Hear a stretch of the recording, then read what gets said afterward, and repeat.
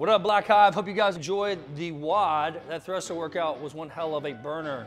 I know it really messed me up. Again, we're still in our second week, quarantine chaos. Make sure you're hashtagging Black Hive Home, getting those Rise scores in, getting those Wodify scores in. Today, Wednesday, April 8th, 2020, we got a strength skill of 1 power snatch and 2 hang squat snatch. We're doing 5 sets and building every 2 minutes on the minute.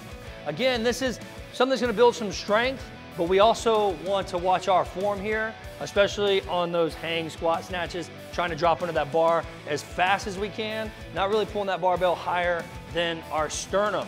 And that power snatch, we're gonna bring it from the ground, get that big pull, full extension, barbell over the head by dropping, keeping that hip crease above the knee, and then 2 of those hang squat snatches, keeping that barbell above the knee, making sure that we are dropping underneath the bar after that full pull that we have on that last pull. Big shrug, getting under the bar. Again, every 2 minutes on the minute. When you're thinking in terms of the weights, start somewhere moderately loaded where we're maybe 95, holding over that, trying to build to maybe 80% of your 1 rep max. Because again, we have 3 reps in this complex. Moving on to the workout of the day, fun little 15-minute AMRAP, 200-meter run, 10 chest to bar, 5 hang power cleans, 135 for our men, 95 for our women.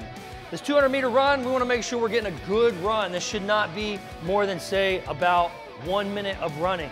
So if we're over 1 minute of the running, then let's really bring that back in on our length to maybe 150 or 100, and then to our 10 chest to bar pull-ups.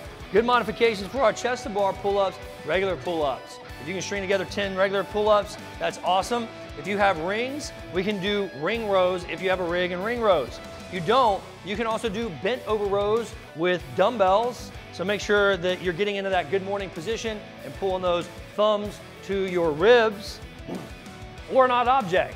Anything we can do to engage those lats and really start to strengthen the back. And then right into 5 hang power cleans. So that's 1 deadlift, keeping the barbell above the knee, going right into those hang power cleans, hip crease above the knee, making sure that we're not dropping too low, and then back down to the above the knee position, doing that 5 times. Workout should be pretty fun, looks pretty tough. Looks like after about 6 or 7 minutes, it's gonna be very hard. So think about that weight right there. These 5 should be unbroken, unquestionably. Unbroken, unbroken, unbroken, unbroken, unbroken, and then about 1 minute of running. If you're exceeding that 1 minute, let's modify that run down a little bit, or even row, depending on how you're feeling. For our Black Hive Home, we have a modification.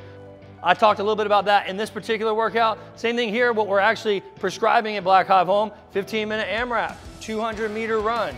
About 1 minute of running, 10 bent over rows, sandbag. You could use a ruck, you could use dumbbells, kettlebells, you could use jugs of water, anything you want. Anything that will work there to get you engaging those lats, and then 5 hang power cleans with anything that you have if you don't have a barbell.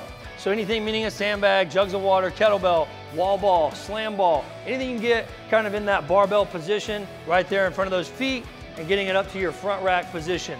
Make sure you're getting those scores in the Black Hive Home WOD if you're doing the Black Hive Home modification or the regular WOD. And then if that's not enough for you, we have our Black Hive Built.